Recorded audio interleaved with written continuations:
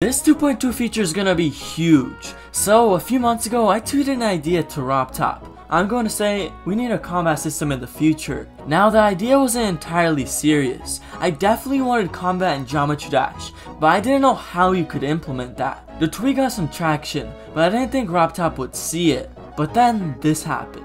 Roadmap says 2.4. RobTop would reply to my tweet, absolutely exploding it. It's definitely possible he's serious, as he's making an RPG-like map in 2.2. But how would you implement that? Would it be between levels, or would there be a combat mechanic inside the level? And this is one of the first times I've seen Rob talk about update 2.4. I didn't even know he was planning that far ahead. Fortunately, Rob plans to release the update in the middle of 2023, and as many times said that updates after 2.2 will only take half a year. It's completely possible that we'll see this combat update in the middle of 2024. Imagine the possibilities. Consider subscribing to help us on our journey to 1K, and thanks for watching.